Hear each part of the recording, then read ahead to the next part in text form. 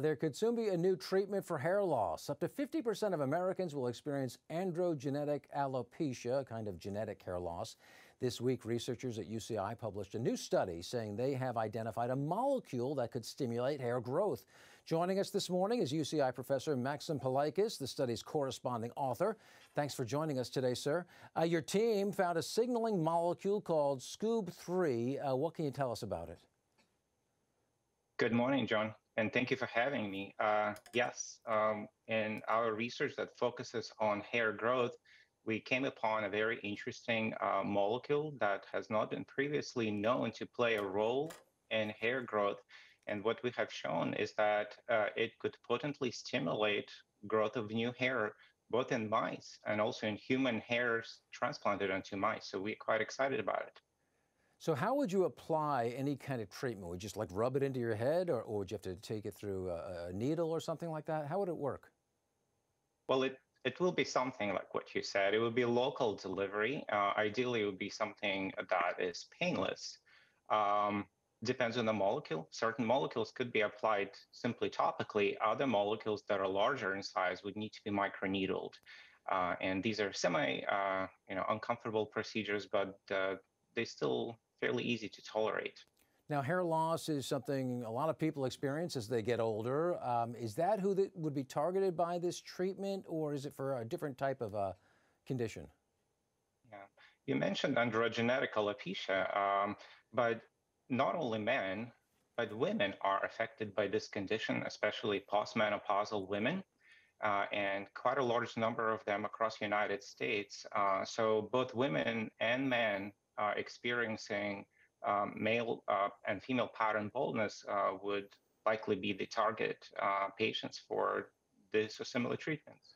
Now, right now, there are 2 FDA-approved medications for hair loss. How different is this compared to them? Well, it could be quite different. The FDA-approved medications are approved only for use in men.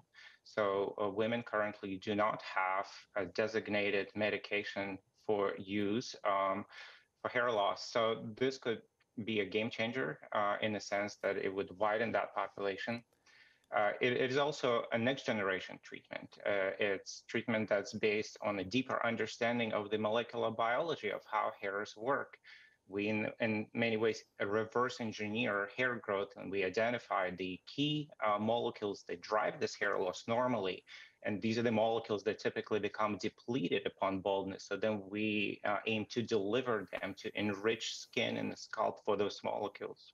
Well, Professor, I'm at that age where I see a guy with hair like yours. I say, boy, that guy's got great hair. How excited should I be? I don't want to get my hopes up. Don't get my hopes up. How long before we'll see something like this on the market? Well, thanks for a compliment. I should return a compliment to you. Your hair looks great. You can't see the back, Professor. So what you mentioned is that many men, and good for them, they're comfortable with the way they look. And if they have hair loss and they own it, that's great for them. I think it's very individual. You know, we have a complicated relationship with our hair, and we care about it in many ways. We care about, going gray. We care about losing hair.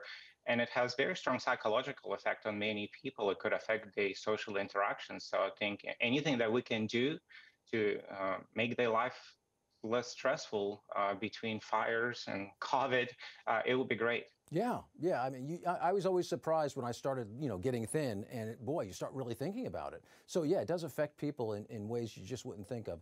Professor, I hope it works. I hope there's something on the market soon that'll help people out. Thanks for joining us today. Thank you for having me, John. Yeah.